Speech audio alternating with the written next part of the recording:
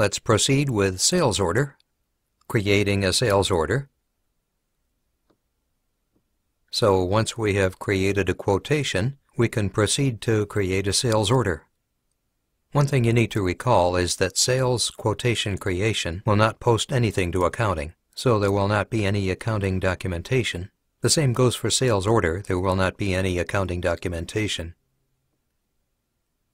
A sales order will be created from the sales quotation.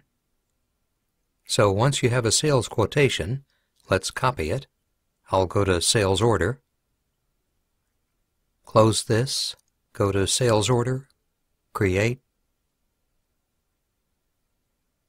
and similar to quotation, you will choose the order, order type, and choose a standard order, which is AEBO. And before that, let us check what is in the AEBO. Press F1, click Customizing, go into Customizing,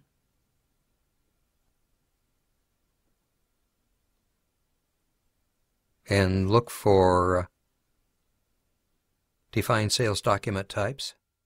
Double-click. To watch the full video, buy our SAP training videos at www.erptraining9.com.